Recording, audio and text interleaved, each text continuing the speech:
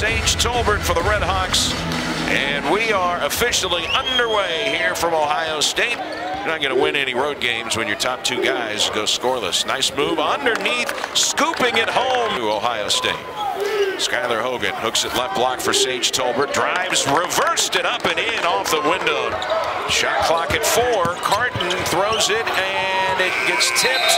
They try to shoot a 3 at the buzzer, but it is too late. A shot clock violation. Gray praised Oscar after the game. Backdoor feed to Quaterius Wilson was going to have his shot blocked, so he kicks it out, and Oscar Cal buries a triple. Right back to Wesson, who throws it into the middle, and it's picked off by Oscar Cal. Rebounded by Alex Caldwell. Caldwell with the drive. A finger roll that goes for Alex Caldwell. 12-11 Ohio State. DQ Nicholas drives the lane, scoops it in with a left hand. Now a pass for Wilson, starts to drive, kicks it into the right corner for Gable, and he buries a triple. 39 seconds without a field goal. Here's a drive by Oscar Cal. Finger roll, no, but there's Wilson to clean it up, and the field goal drought is over. He just looks like he can score anytime he wants. Pull-up jumper, left baseline, nothing but net for DQ Nicholas into the paint.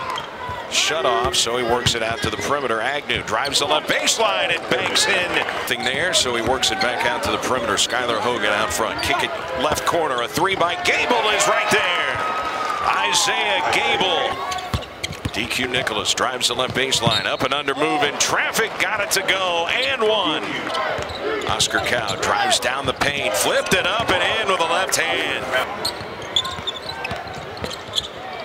And Evan Morrison have checked in for the Redhawks. There is a 3 by Isaiah Gable. The trailer gives it to Jordan Love. Now Morrison steps into a 3 and rattles it in. Evan Morrison. This one belongs to the Buckeyes. The final score from Columbus. 5th ranked Ohio State 80. Southeast Missouri State 48.